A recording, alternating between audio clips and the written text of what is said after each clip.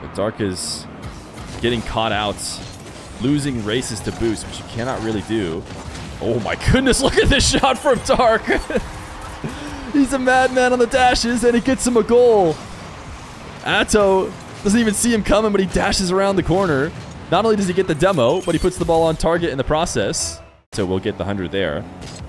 Now Dark starting from ceiling heights all the way on his own half. The pogo shot is going to lob the ball all the way to the back wall.